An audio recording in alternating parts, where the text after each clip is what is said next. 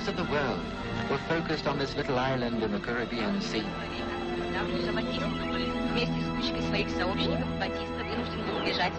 Although Fidel Castro is not officially a communist,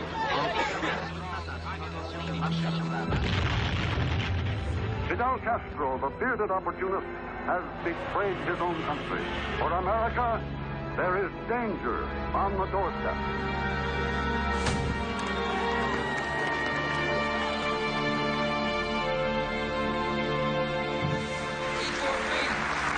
Y por fin, ¡viva Cuba Libre!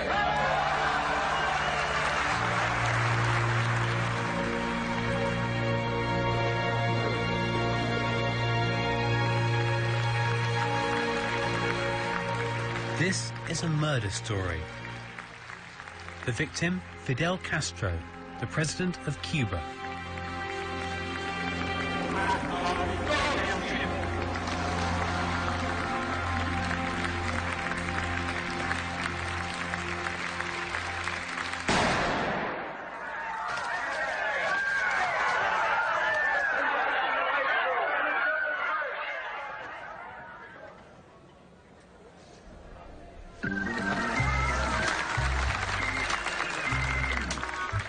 Castro never was assassinated. This time, he just tripped over a step. But more people have tried to murder the world's most famous socialist than any man alive. Governments and gunmen have been trying to get Castro for 50 long years, but time is nearly up.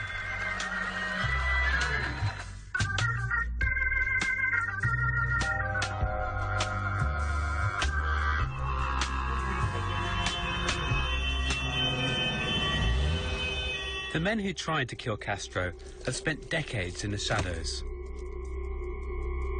Now they've come forward to reveal their secrets. Who are these men? Heroes or villains? And what made them hate Castro enough to want him dead?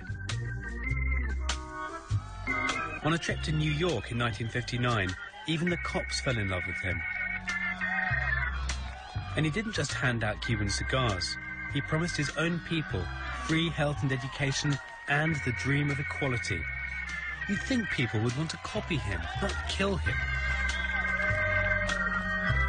Hello, everyone. We'd like to share our trips with you, and tonight we'll all be going to Cuba. Cuba lies just off the coast of Florida.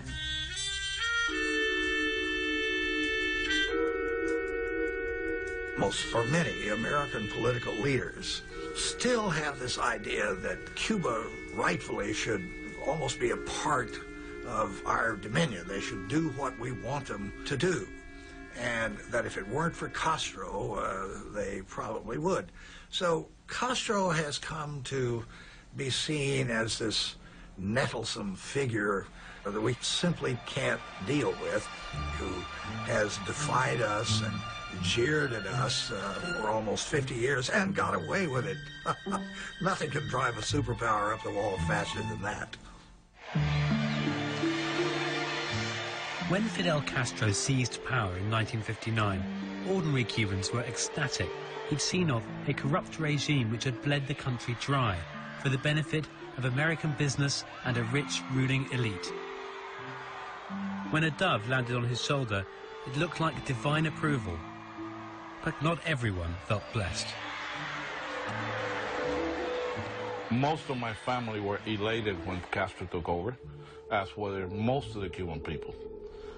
Now, I remember I was not 10 years old when I saw on television a trial, when the first early trials of the revolution. And as the trial was going on, as they were going to process this man for an execution against a firing squad, which was later televised, there were vendors walking around in the audience selling candy and soft drinks. And I was 9 years old, and I said, wow, this is not right.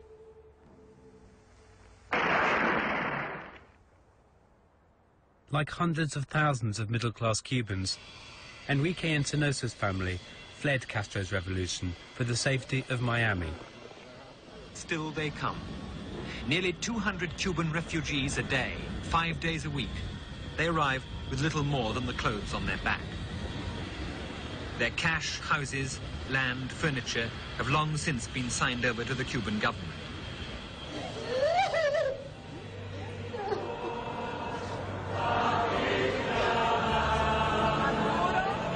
Castro's exiles are now pillars of Miami society. Their bitterness has grown with every year Castro has stayed in power.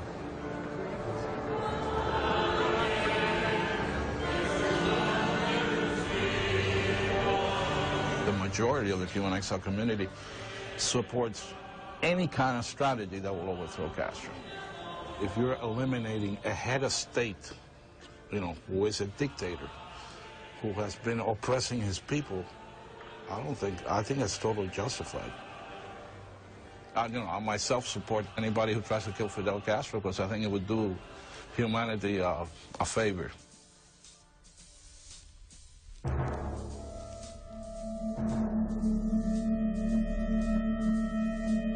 If the opportunity comes to harm him through violent means, I will gladly do so. I will consider it my duty. Castro's would-be assassins are ready to confess. Step forward, suspect 1. Name, Enrique Ovares. Occupation, architect. Motivation, betrayal. Fidel's student friend and one of the first to try to take his life. That's me and that's Fidel. Here, that's Fidel and that's me. Fidel and that's me. I realized in the years that we go together, that we stay together, that he is not a good person. He always has in his mind only one point, the total power. He don't have family, he don't have friends, he don't have nothing. I heard that people said, no, Fidel es comunista. Fidel no es nothing. Fidel es fidelista, punto. It's for him, and that's it. Ovares became so disillusioned with Castro that he felt compelled to act. Liquidarlo físicamente, no hay otra solución. O si no padecerlo, sentarte ahí a esperar. Just after the revolution, Castro could still be seen on Havana's streets, unconcerned and unprotected. Ovares was going to gun him down in broad daylight.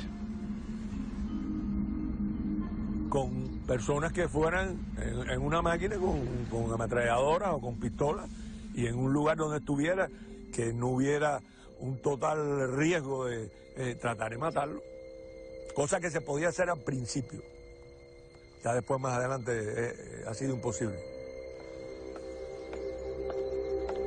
Tú tienes que haber visto miles de películas. ¿Cómo hacen eso? El día que yo me lo encontré en ese lugar, que estaba en las afueras de un restaurante que se llama Casa Alta, conversando allí. Tú vienes en la máquina, lo matas y te vas en la máquina, tan sencillo como eso. It sounded simple, but killing a man for the first time is never simple. I don't pretend to know what goes through a man's mind in a situation like this, because I think we're all different. And a man might do something today that he might not have the mentality to do 6 months from now, because human beings are psychologically fragile.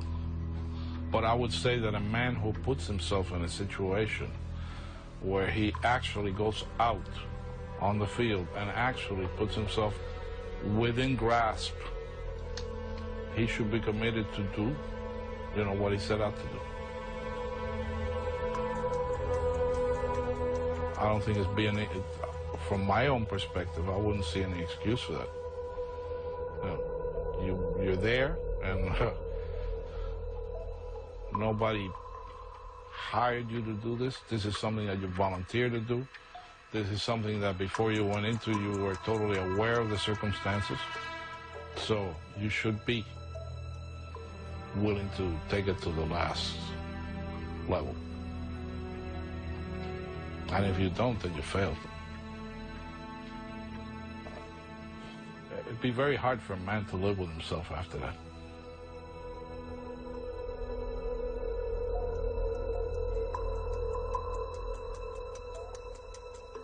Ovares hesitated, and it cost him his one shot. Castro's agents were onto him, and he was thrown in jail. De lo único que me arrepiento es no haberlo matado, aún a costa de mi vida. Le hubiera hecho tanto bien al público y hubiera salvado la vida.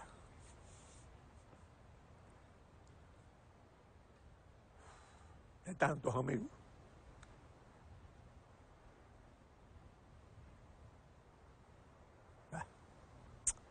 Forget it. Vamos a hablar de otra cosa. This was our first suspect's final confession. 2 months later, Enrique Ovares, who was ill with cancer, did take a life. His own. Now back to Edward R. Murrow. Just 30 days ago, Fidel Castro entered Havana to be greeted by cheering mobs as one of the greatest heroes in Cuba's history. A few hours ago, he returned to his apartment on the 23rd floor of the Havana Hilton Hotel in the center of the city. Good evening, Fidel Castro. You must have had a very busy week. How do you feel? Well, I feel well, something tired. But we have to work very much. What about your personal safety? This is something you must think about, or doesn't that worry you? Really, what I think is that I have no time to think in my personal safety. Is it true that you go wandering about the streets occasionally all by yourself? Yes, of course. I like to be alone most of the time. My friends don't like, and sometimes they come with me. But really, I don't like to be with personal guard. Wasn't Fidelito supposed to be with us tonight? You Fidelito. Hello, Fidel Jr. Hi. That's a very good-looking puppy you have there. Is he yours? No, it's somebody gave it to my father for a present.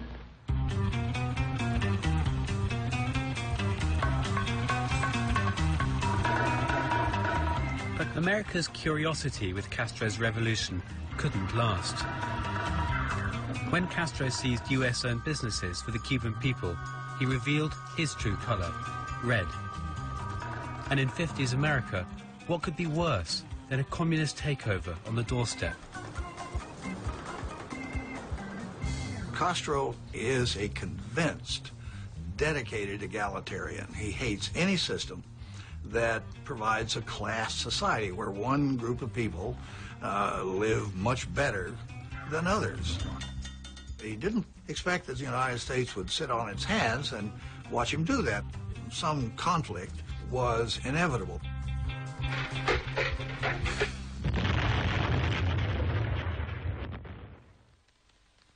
Get your gun out. And so began America's secret war against Cuba. Covert operations fought by nameless men, sometimes on the order of presidents, never with the knowledge of the American people. Christmas 1959. The CIA gets the go-ahead for the big hit on the beard. The problem is that upright countries like the United States are not meant to murder foreign leaders. It is, after all, illegal. So the agency's great challenge is to dream up plans that can never be traced to the White House. They devise ingenious plots to destroy Castro's charisma. Seizing on the potent symbolism of his rebel beard, they plot to make it fall out. The plan is to steal into Castro's hotel and put a special powder into his boots. The trial run is successful, but at the last minute, their agents get cold feet. I am not thinking now to cut my beard, because I am accustomed to my beard. And my beard means many things to my country. They plot to spray a TV station with an LSD-type drug to make Castro freak out on air. There's no shortage of LSD at the CIA, but they decide the plan is just too far out.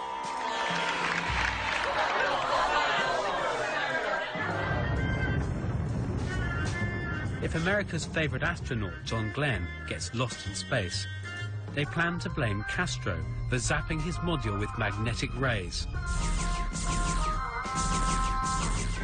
The plan fails when the rocket man lands safely back on planet Earth. Then brilliant minds are turned to murder. Castro is a keen diver, so the CIA wraps him a special gift, a poisoned diving suit. But Castro doesn't want a new suit. He's just been given one. So, they try to booby-trap a colourful seashell with dynamite and place it where Castro likes to dive. The CIA acquire 2 books on Caribbean mollusks, but they just can't find a shell big enough to do the job.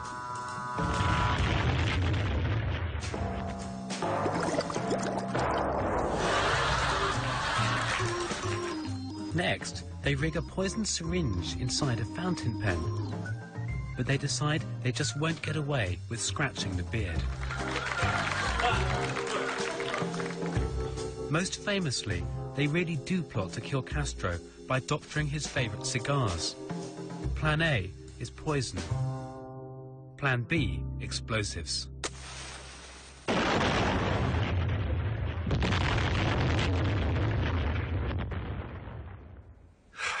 All these assassination attempts, we're not supposed to be involved in assassination attempts against foreign leaders. I know we have been, but we shouldn't be. This is a mistake. It's a mistake. Over in Cuba, Castro's secret agents were just as dedicated to keeping him alive. One of the finest was Fabian Escalante. His exploits were even turned into a hit thriller on Cuban TV.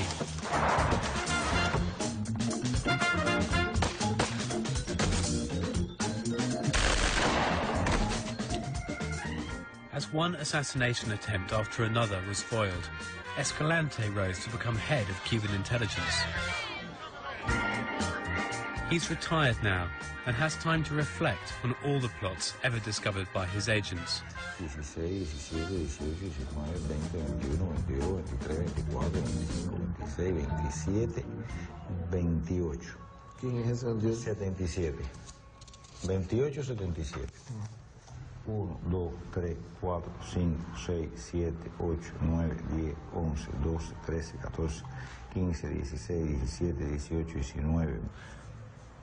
La cuenta nos da 1, 1, 1, 1 y 1 hasta 2004. 9. Así que es importante reiterar esto, porque se habla de una cifra muy elevada, 634 conspiraciones y complots. Es cierto. 7. One further adjustment makes it 638. Escalante has even calculated just how many plots fell under each United States presidency. Bajo la administración de Eisenhower se planearon 38 complots. De Kennedy fueron 42. En la época de Johnson fueron 72. De la época de Nixon Ford fueron 184. De la época de Carter fueron 64. De la época de Reagan fueron 196.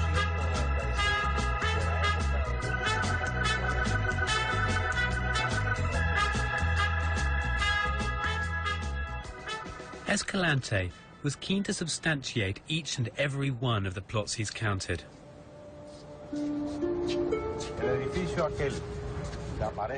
He had eyes everywhere,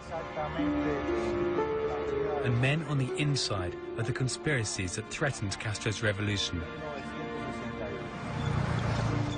In Havana itself, you couldn't light a cigar without him knowing.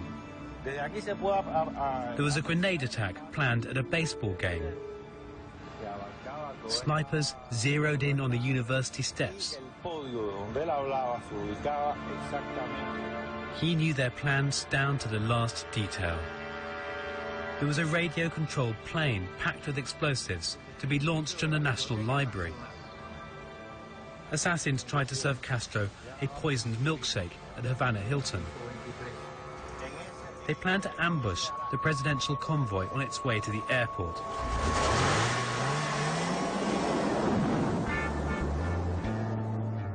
But Fabian and his spies stopped all of them. For many years, there was one hated adversary who, for Fabian Escalante, stood above anyone else. He considered him the greatest threat to Fidel Castro.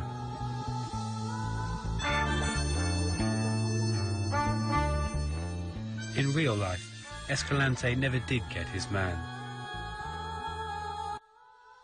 Step forward suspect number 2, Antonio Veciana. Qualified in accountancy, recruited by the CIA. Now, gone fishing just off Miami Beach. Y es un deporte bonito, lo que es un deporte que tiene que tener paciencia, porque a veces se pasa 1 o 3 horas y no puede enganchar ningún pescado, depende. Yo he tenido paciencia, porque la vida me dio lecciones de que tenía que tener paciencia. La paciencia para las personas que trabajamos en el underground, hay que tener mucha paciencia. The former CIA man, who once ran guns to Cuba, now runs nothing more than a chain of marine stores in Miami. Este es mi grandson, this is my grandson. My grandson, Leo Suarez. This is my son, the president of the corporation. We have 4 stores. We sell all the items that needs people for a boat. For example, this is a gun to use in case of they are in danger.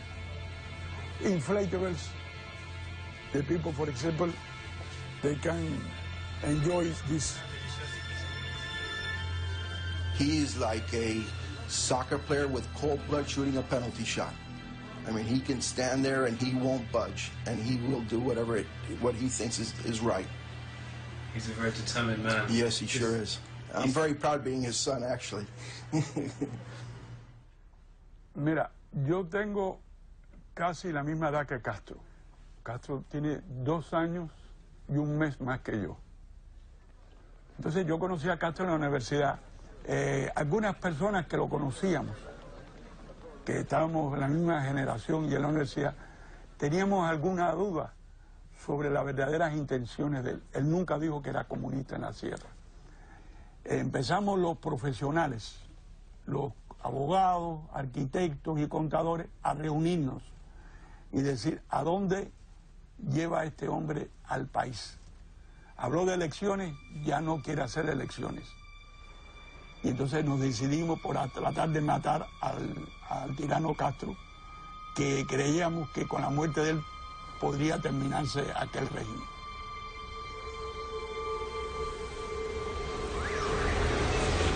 Este es el edificio de cuyo apartamento 8A, es decir, en el piso 8, el grupo, el comando de Antonio Veciana pretendía disparar una bazuca contra esta tribuna.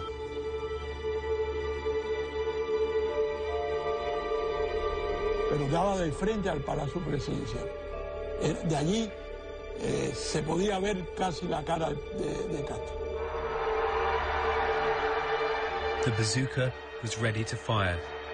Castro was a sitting duck. This time, his spies knew nothing.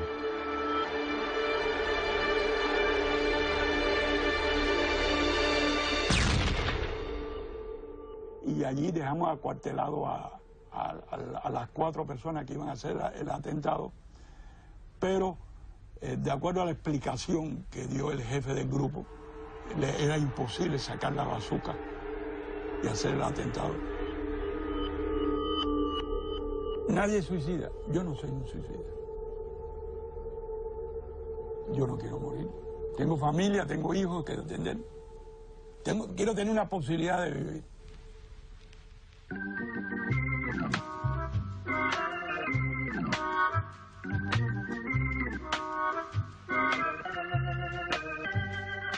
Stung by failure, the CIA gambled on an astonishing new partner in crime, the Mafia. Before the revolution, organized crime ran Havana, and they made millions. Castro ruined their party and threw them out. So they had a motive, and they had the means. Murder being all in a day's work for a mobster. The agency had to keep their distance from the mob. Step forward suspect number 3, the go-between. Bob Mayhew, ex-FBI, a man with the Mafia's number.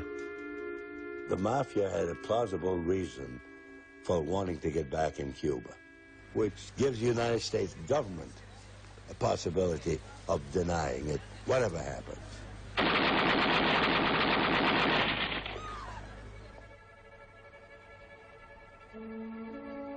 You know, there are those who will disbelieve what I'm about to say, but my immediate problem was that I happen to be a Roman Catholic. As I say, I don't profess to be the Pope.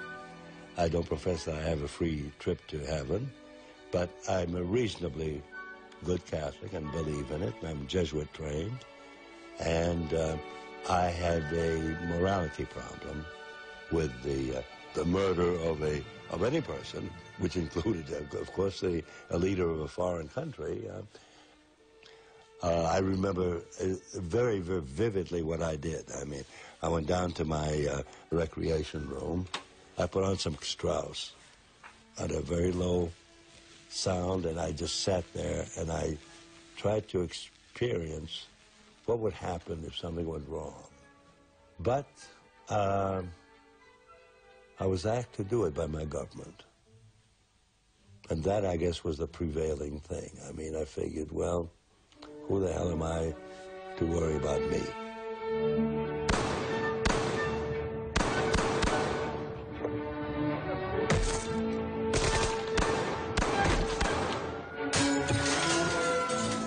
You have to understand that espionage is a very dirty business. It's a dirty business. If this was the way to save one American life, it was a good way to go.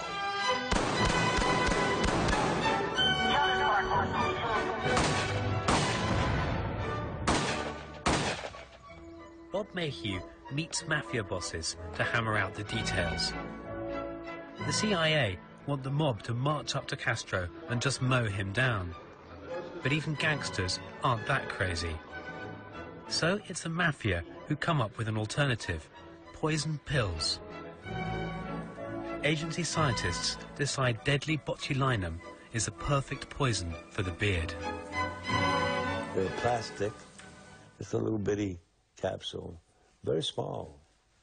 You could not taste it, you could not smell it. If that pill was dropped in liquid, hot or cold, they would instantaneously dissolve and leave no after effect as to smell or taste or anything.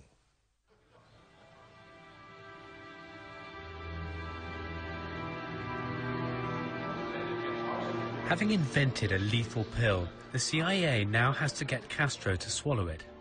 Someone has to get close to him. His hideaway at the Hilton Hotel is heavily guarded. But maybe the beard does have a weakness after all. This city is always noisy, loquacious and snide, and so it sometimes appears a little frivolous and carefree, like a pretty girl. But that is only at first glance.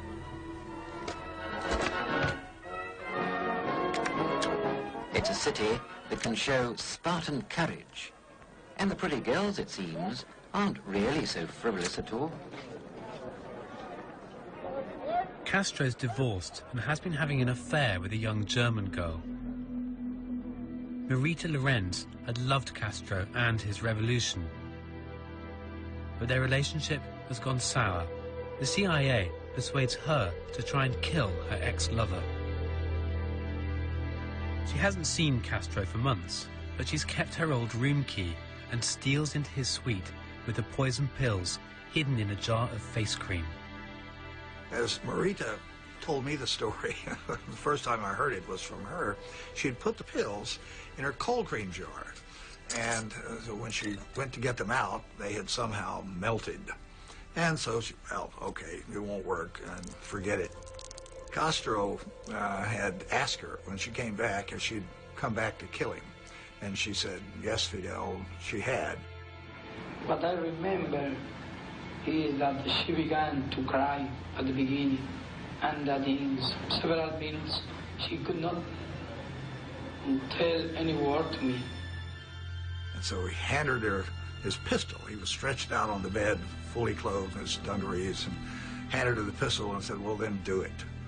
And she said she held the pistol, pointed at him for a minute, and then she put it down and said, I can't, Fidel. And he said, of course you can't. No one can.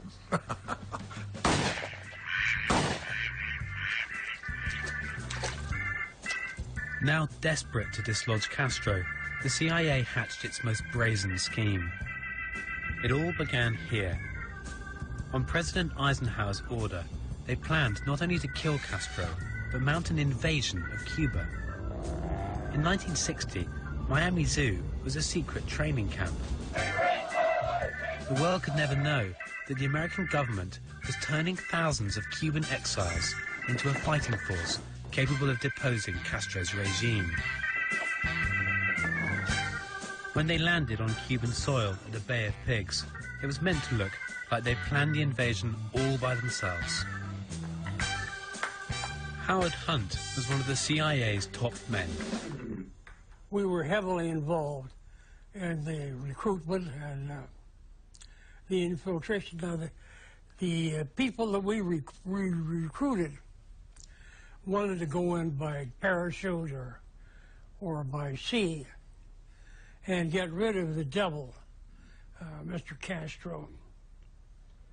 Castro was such a charismatic leader that there was just no possible antidote to him that would not have meant U.S. overt involvement. And that, of course, was what the United States government wanted to avoid. And, of course, Eisenhower wanted the American hand totally concealed. And I think the agency learned a big lesson from that you can't do both. You can't succeed, and you can't keep the American hand invisible. Was part of the plan to kill Fidel Castro? To do what? To kill Fidel Castro. Well, those are not, that word kill, the verb kill, is not easily used in government communications. I myself felt that that was the ultimate solution, because if you had him, you had a caged tiger. And, but we never got that far. These are anxious days for Cuba. The threat of armed aggression hangs over the little island.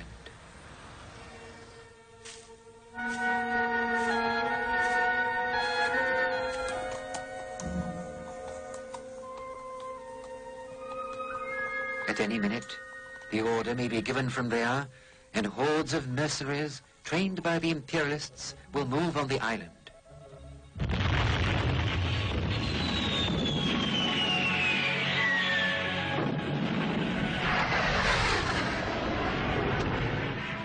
The big day came in April 1961. Castro crushed the invasion in hours. Despite their efforts, the role of America was plain for all to see. The plan had been hatched by Eisenhower, but it was executed by Kennedy. For America's idealistic young president, it was all very embarrassing. But even that didn't deter JFK. He kept on pushing the CIA to get rid of Castro. Until, in an irony lost on many, he got assassinated himself.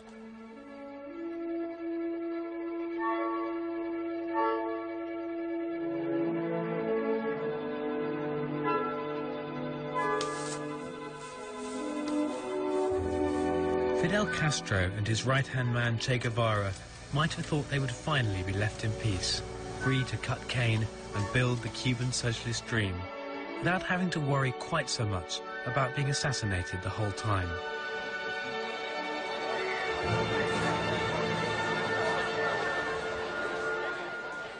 But Che, the revolutionary pin-up, was soon off around Latin America, preaching communism Cuban style, until his luck ran out.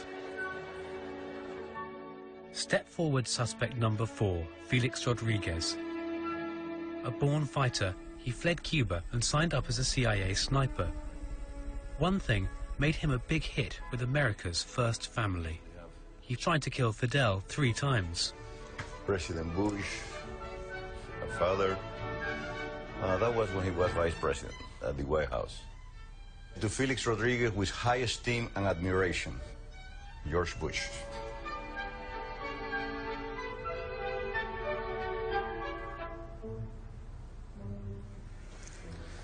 Let's see.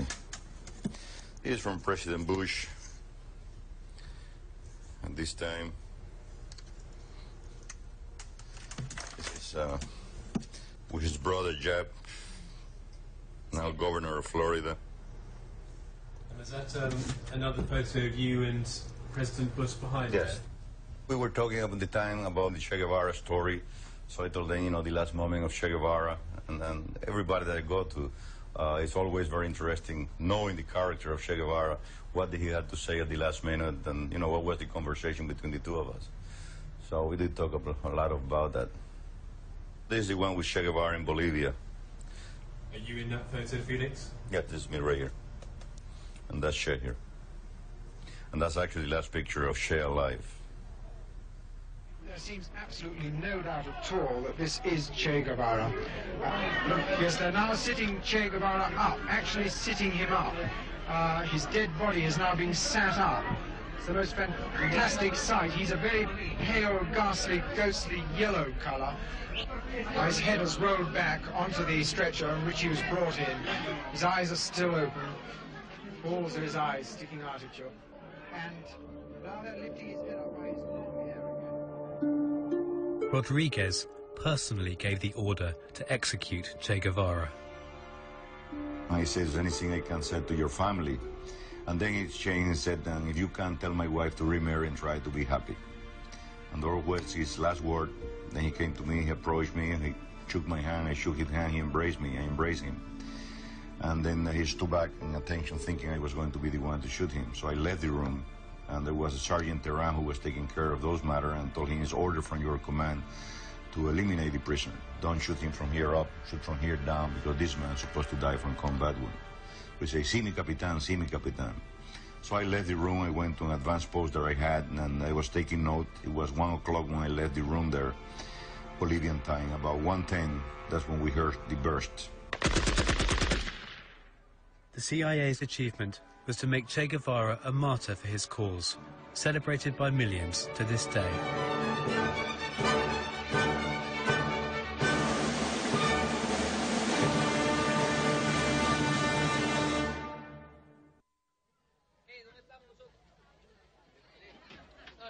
By the late 60s, Castro was not only still alive, he was thriving, still popular, and managing Cuban socialism virtually single-handed. Castro insists on becoming an expert in every agricultural science. At this cattle insemination ranch, he personally instructs a man on how to test a bull. I pay a great deal of attention to agriculture. And in order to be able to direct activity in agriculture, I've had to bring together much information about it. And that information can only be got by going out into the countryside. At home, Castro's spies kept him safe. Whenever he left the country, he was a much easier target. In 1971, the CIA teamed up once more with the accountant Antonio Veciano. They planned to kill Castro on a visit to Chile.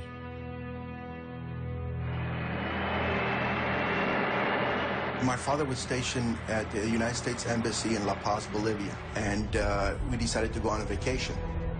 The journey to adventure is so simple now. We went from La Paz, Bolivia, in through the Lake Titicaca, which is the highest lake in the world, and then we traveled all the way to Santiago, Chile.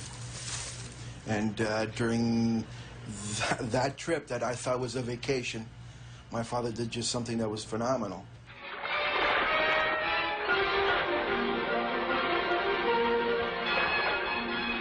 I'm sure that my mom knew, because my father didn't keep anything away from my mom. And a friend that came with us that I later found out was the fellow who was supposed to have done the shooting. Antonio Veciana devises a new way to kill Castro. Conceal a gun inside a film camera and obtain fake press passes for his 2 gunmen. El Servicio de Seguridad cubano, a toda la prensa, le pedía las cámaras y las revisaba. Pero alguien que sabía nos dijo cómo se podía hacer sin que yo lo descubriera. Y la idea era, en una conferencia de prensa, abalanzarse sobre Castro y matarlo. Eran 2 personas dispuestas a los mayores sacrificios de vida. Y los preparé. His intelligence is spot on. Castro arrives to face the press. Veciana thinks his men are right there, just feet away from the beard, guns loaded. It was a specific day. He was just sitting there, and he kept pacing back and forth in front of the phone. So I nonchalant just walked up to him and said, "Dad, what's the matter?" He goes, No, son, I'm just waiting for an important phone call."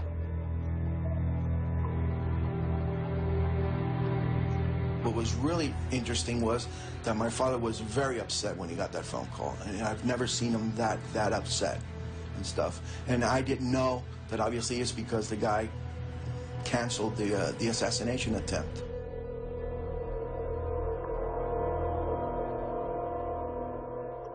Fallaron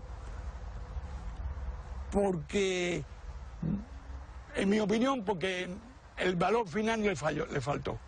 Empezaron a buscar excusas diciendo que era muy difícil hacer el trabajo y se fueron. I later found out that he said something that he got an appendicitis. I don't believe that. I think he got a little scared under the hood, and stuff. I told something to my dad now that things are falling. He says, I told my dad, you should have hired an Arab. Those guys are not scared of anything. They're willing to give their life away if they have to.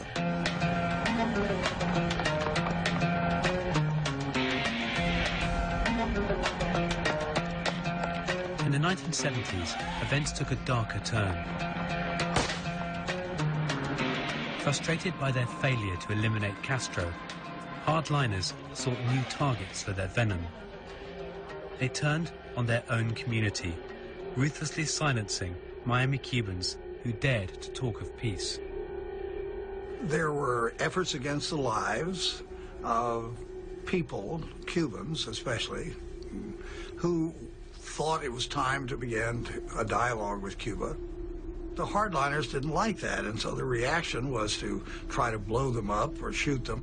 And I suppose you could say, no wonder, given that these hardline exiles had been trained by the CIA, they had been involved in sabotage raids against Cuba, some of them in assassination attempts and so forth. This was the way they operated. Step forward suspect number 5, Dr. Orlando Bosch.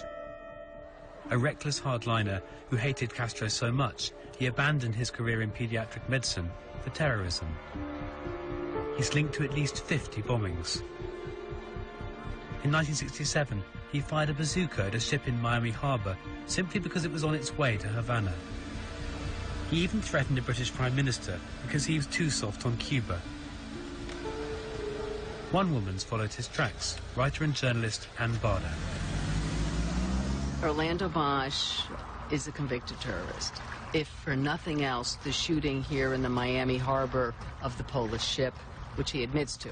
But he also talks about dozens and dozens of other militant strikes and his lifetime quest to kill Fidel Castro. What happened next will never be forgotten or forgiven by Cuban people.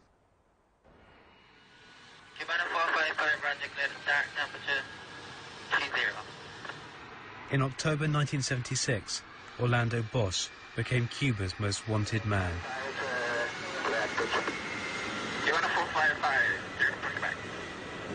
Well, there were 73 passengers on the plane. it picked up passengers in Guyana. Then it stopped in Barbados, and it had to refuel. And then apparently at that time, 2 of the men boarded the plane.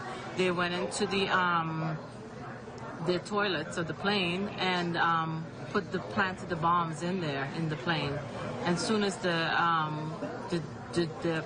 jet took off, I think it was 11 minutes or something, 11 seconds? 6 minutes. 6 minutes later, I mean, a few minutes later, it just blew up over the Barbadian Ocean.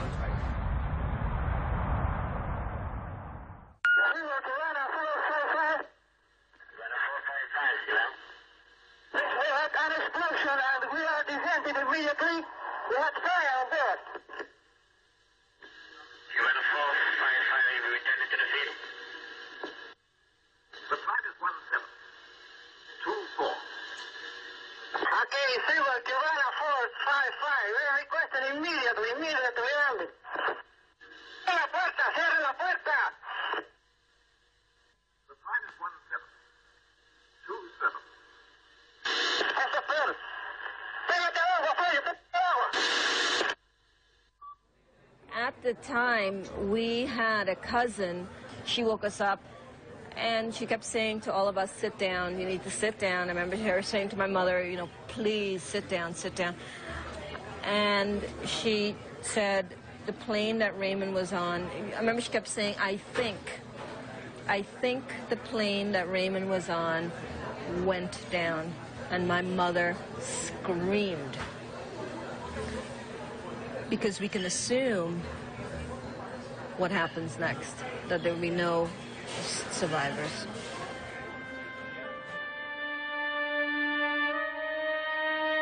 The wreckage fell near Barbados. There were no survivors. There had been 73 passengers and crew on board, amongst them the 24 members of the Cuban national fencing team. Many were teenagers.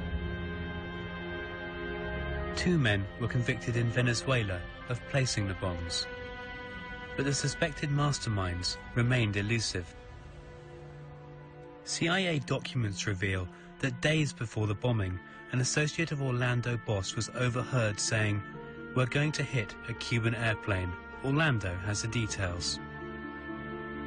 Bosch was detained for the crime in Venezuela, but was never convicted. In 1989, Bosch emerged back in the United States. He was arrested, but only for a parole violation. The anti-Castro cause meant votes, and Miami Republicans campaigned for his freedom. He became the cornerstone of the campaign by Ileana Ross Leitonen for her run for the U.S. Congress. The campaign became Free Orlando Bosch. Her campaign manager was a young, ambitious politician named Jeb Bush. And Jeb Bush, his father, was the Vice President of the United States and then was the President of the United States. Mr. President, it is an honor and a thrill that you have come to Miami on behalf of my campaign. I'm extremely grateful for all of your support and encouragement in the past weeks. And despite protests from the U.S. Justice Department, particularly from Bush's own Attorney General, saying that this is one of the worst terrorists operating in our hemisphere, that we, under no circumstances, should allow him to remain here, President George Bush overruled them all at the request of his son and granted residency to Orlando Bosch. He had spent the past 13 years in Venezuelan and American prisons. Bosch's relatives say he is in poor health and just wants to spend time with his family. The Justice Department has tried to deport Bosch as a terrorist, but 31 countries refused to take him. Orlando Bosch settled down with his family in Miami. He's a keen landscape painter who depicts Cuban scenes remembered from his youth.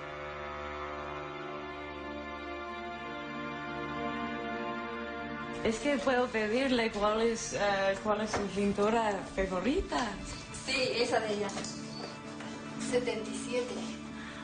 Cuando era preso. Sí. Sácala. Sácala. Me queda cara. Claro. Está muy cansado, ¿no? Mira, ve. Dime que no se parece Chinito a ese. ¿Ah? ¿Es Chinito? Grande. Quiere mucho.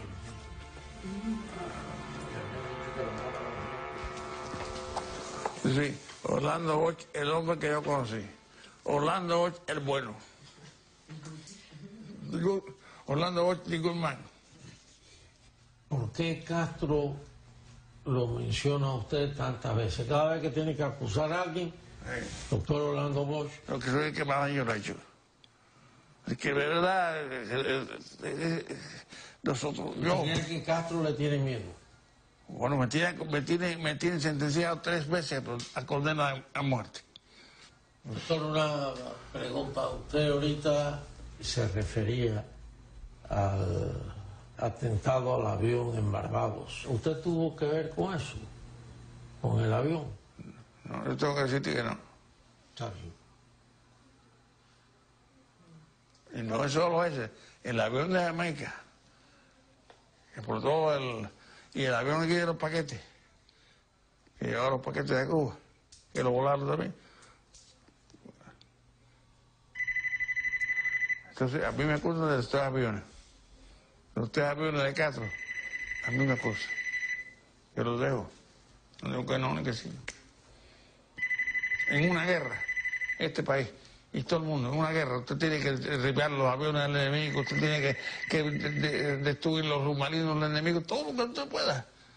Porque es así, yo no considero que nosotros estamos en guerra con Castro. Y en la guerra, todo es válido.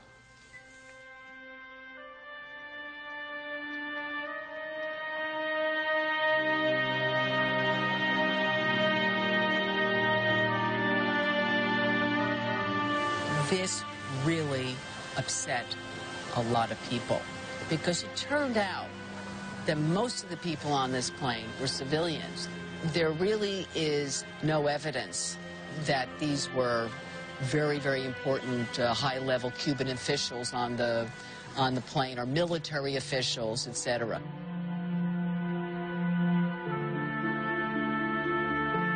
Nos inclinamos decididamente por la primera tesis. La CIA tuvo una participación directa en la destrucción del avión de Cubana en Barbados. El reclutamiento de ciudadanos y el empleo del territorio de otros países para realizar actos de esa naturaleza son métodos típicos de la CIA. Castro plays David to our Goliath beautifully, and we'd give him an opportunity almost on a weekly basis. We do something which allows him to put the blame on us. We're unable to deal rationally with Cuba. After the plane bomb, America and Cuba did, for once, get talking. In '79, President Jimmy Carter even invited Castro to visit the States. The last time Fidel Castro made this journey, it was shortly after the revolution that brought him to power. Nothing that's happened since has made the visit less of a security risk for him, and on the plane coming over, he was asked if he was wearing a bulletproof vest. What suit? Everybody says you always have sé que todo el mundo dice que usted tiene un chaleco a prueba de balas.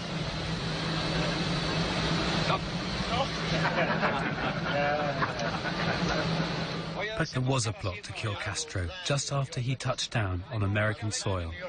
Tengo un chaleco moral. I have a moral one. A moral vest. Tomorrow, when he makes his speech, the United Nations itself will allow no visitors.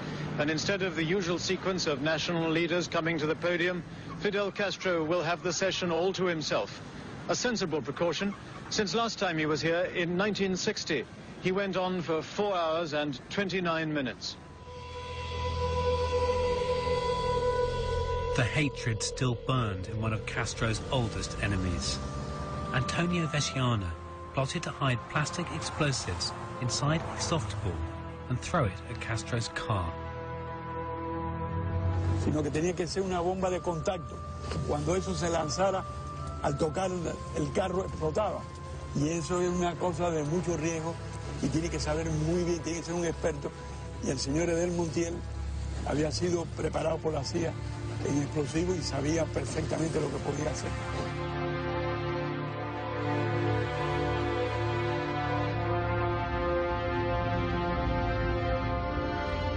But Fabian Escalante's undercover agents were already on the case. Teníamos un dispositivo en ese momento. Habían personas cerca de Antonio Veciana. Y bueno, finalmente le suministramos al FBI la información. Mire, el día tal, a tal hora, se planea este atentado contra el compañero Fidel y pudimos desarticularlo. Es decir, fue un año muy interesante, fueron años muy interesantes. Y yo creo que en ese combate nosotros salimos victoriosos. ¿Y es que usted era terrorista? En aquel tiempo sí, en aquel tiempo, pero desde hace mucho tiempo que dejé el terrorismo. A ver.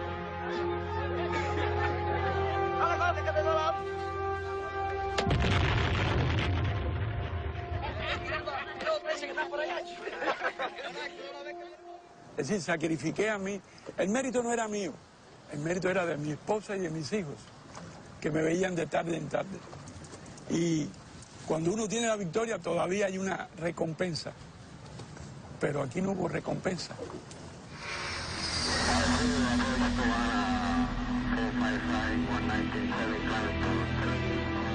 There was another man accused of the Cuban airline bombing in 1976, though he denies it. Step forward, suspect number 6, Luis Posada Carriles. His life's ambition to kill the communist Castro. In the 50s, Havana University trained Posada in chemistry and engineering. In the 60s, America trained him in sabotage and explosives. Writer Ann Bardak met him when he was on the run.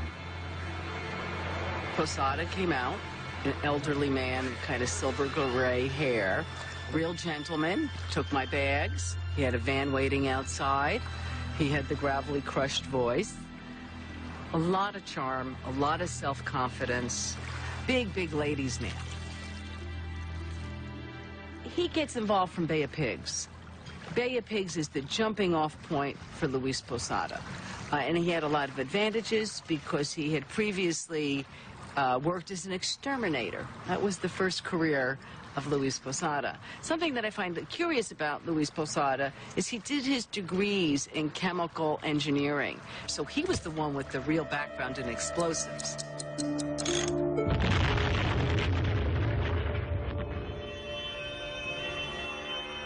During his many years behind bars, he discovered a talent for acrylics. Posada's paintings sell like hot cakes in Miami, and the proceeds fund his struggle against Castro. His friend, Enrique Encinosa, and his wife help out with the sales. What I love about this is you can see the little moss growing from the walls, and again, the shadows coming off from the insides of the castle. Luis is very good at shadows.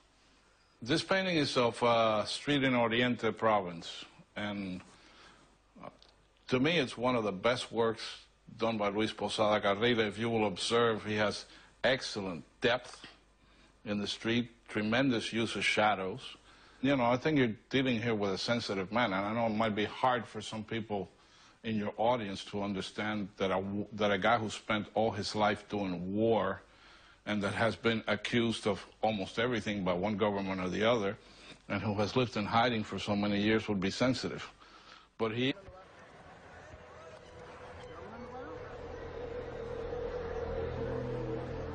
In 1997, 7 bombs tore apart Havana's hotels.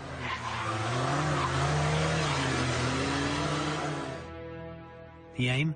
To warn European tourists away from Cuba and bring Castro's economy to its knees. one young Italian traveller named Fabian DeSalmo was killed in the blasts.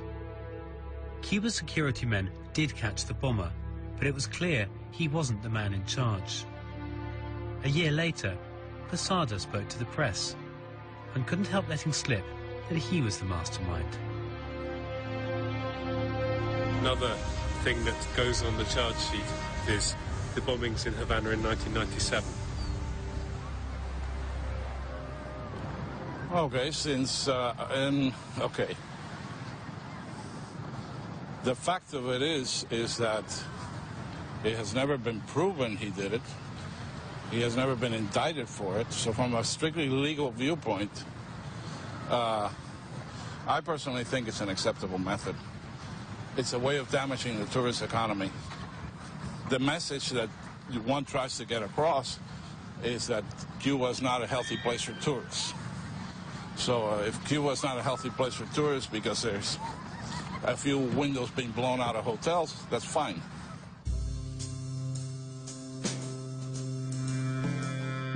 It's the year 2000. Cuban agents are in Panama to protect Castro on a visit. Under close surveillance is a group of Castro's oldest adversaries. Luis Posada was there with Gaspar Jimenez, Pedro Ramon, and Guillermo Novo, and they were there to try to assassinate Fidel Castro. There can be no doubt about that. They also had been infiltrated, probably by one of their own, probably by one of their confidants, and Cuban intelligence certainly knew what they were up to. They are exceptionally good. Acuérdese que yo soy un profesional y cuando yo vi las imágenes por la televisión del trabajo que habían hecho mis compañeros, me quedé maravillado. Qué excelente trabajo. Es decir, es una obra de arte, es un trabajo muy bien hecho. The plot, the 638th and last in Escalante's list, was to take Castro out with a bang by putting a huge bomb underneath his podium. When it was foiled, Castro reveled in the victory. La extrema derecha de ese país han sido enviados a Panamá con el propósito de eliminarme físicamente. Ya se encuentran en esta ciudad y han introducido armas y explosivos. Una copia del caballero. Prosecutors amassed a compelling case against Posada. Finally, in April 2004, Panama's Supreme Court sentenced him and his associates to prison. But 4 months later, he was out again. Mysteriously, Posada received a pardon from Panama's outgoing president. A year later, in 2005, Luis Posada slipped undetected into Miami itself. For months, he lived a normal life. The authorities let him be. Posada was so relaxed, he even held a press conference to tell his side of the plane bomb story. He slurs his words a little because he was shot in the mouth while he was on the run. Ese abominable hecho, como un caso de terrorismo que ha sido usado por Castro a través de todos esos años para tratar de mentir, mezclarme. Mi único objetivo es luchar por la liberación de mi patria. I was shocked, sure. I mean, shocked, yeah. Yeah, that here he's now hanging out in Miami asking for political asylum. Shocked, yeah, it's just like a terrorist. George Bush says that anyone who gives refuge or shelters a terrorist is a terrorist. Well, then that makes George Bush himself a terrorist. he certainly is sheltering, at this point, Luis Posada Carriles. And his father allowed Orlando Bosch safe conduct so that he could remain and live in Miami. If anybody harbors a terrorist, they're a terrorist. If they fund a terrorist, they're a terrorist. If they house terrorists, they're terrorists. I mean, I can't make it any more clearly to other nations around the world. And that's what they are. I mean, Orlando Bosch and Luis Posada Carriles are terrorists. I mean, no other definition fits. All this might not matter too much if all Miami's assaulted terrorists and assassins are in retirement, but they aren't. We went to see a man who got arrested for possessing a Stinger missile he wanted to use to kill Fidel Castro. Step forward our final suspect, Rodolfo Frometa, electrician and guerrilla. ¿Cómo está? ¿Cómo estamos? Teresita, mi esposa. Hola. Aquí en Moreno, Orlando Moreno, jefe de Relaciones Internacionales. Aquí tenemos el teniente Monzón. Aquí tenemos el comandante que es segundo jefe de seguridad de Comando F4. Aquí tenemos segundo jefe de Relaciones Internacionales de Comando F4. Este es el hermano aquí del presidente Jeb Bush, gobernador del estado de la Florida, el cual es mi amigo. Tenemos muy buenas relaciones. Este Luis Manuel Frometa, el niño que me mató Fidel Castro con solamente 19 años de edad. Pero tú quisieras que eliminara, dile si tú quisieras que eliminara a Fidel Castro o no. Es un viejo, perdonando la frase, como decimos en Cuba, bien jodedor. Entonces, como él es tan jodedor, pues hay que fregarle la vida y joderlo a él. Así que nosotros no entendemos que ya porque él esté viejo, él sigue siendo el mismo viejo asesino que cuando era un joven asesino. Frometa and his men live out their dream most weekends in the Everglades. They still believe they can get Castro. No podrán derrotar la revolución cubana. Tenemos que mandarla.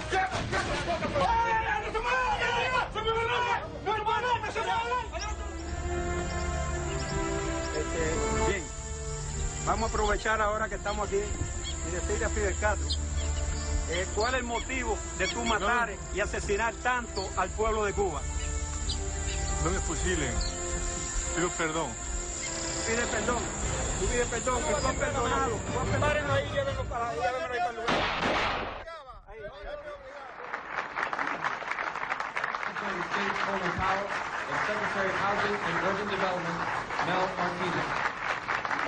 Hola. The plan for Cuba's transition from Stalinist rule to a free and open society.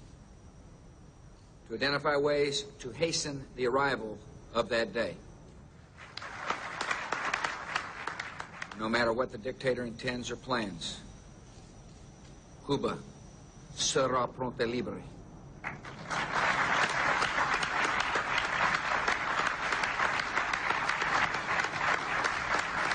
De nuevo, Cuba libre. Thank you all. Cuba seems to have the same effect on American administrations that the full moon once had on werewolves.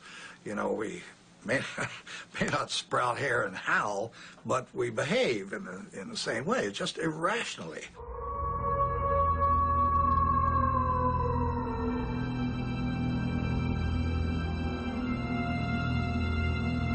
Whatever became of Luis Posada Carriles, the United States could have sent him to join other suspected terrorists in Guantanamo Bay, but they didn't. Posada was very publicly arrested and escorted under armed guard. But he wasn't charged with blowing up planes or trying to murder Fidel Castro. He was simply detained for visa irregularities. ¿Por qué está detenido Luis Posada Carriles? Bueno, está detenido simplemente por entrada ilegal a Estados Unidos. Nadie ha dicho que Luis Posada Carriles es el Bin Laden latinoamericano, en lo absoluto. Es decir, todo lo que se dice de Posada Carriles es que es un anticastrista. No, señor, Posada Carriles y Orlando Bosch no son anticastristas, son terroristas, que son dos cosas distintas. The American authorities wouldn't let us visit Posada in jail, but his friends chat to him almost daily. Hey there. Hey. Hi, okay. Come on in. Thank you very much. Come right in. How are you doing? Fine. Good, fine. good. Make yourselves at home. And how's Luis? Luis is fine, expecting your call. Okay. Where have all his paintings gone? We had a painting exhibition, and we sold 121 paintings. It was very, very successful. And it was like over $30,000 in paintings sold over the weekend. Buenos días, campeón. Posada was on good form, but he was perplexed that the American government, which he'd served so long, had, if only for a little while, put him behind bars. Muchas veces apoyado por los Estados Unidos y trabajando con ellos, pero los tiempos han cambiado. Lo que aquello era luchar un soldado de la libertad, muchas cosas que se califican ahora como terrorismo y como se llama, en estos momentos me da vergüenza decirlo, pero así es. Yo estoy en una cárcel de mis aliados. ¿Cuántas veces has atentado a matar a Fidel Castro? Bueno, yo no puedo contestarte esta pregunta desde una cárcel donde me están juzgando por mi peligrosidad. Eso que voy a pasar. Yo a veces no quisiera decirlo, pero yo creo que él se siente más seguro cuando yo estoy preso, ¿verdad? Ok, Luis, te quiero. Chao. I was very happy to hear him. Yeah, he's kind of grown on us. Yeah, he's quite a character. We're looking forward to having him back, hopefully soon. Hopefully soon. It would be a shame if he dies in jail. But like he tried to say, I mean, the struggle is going to continue with him or without him. So, because it's a just struggle, we're looking to do something that is important to, what, 12 million people now? So...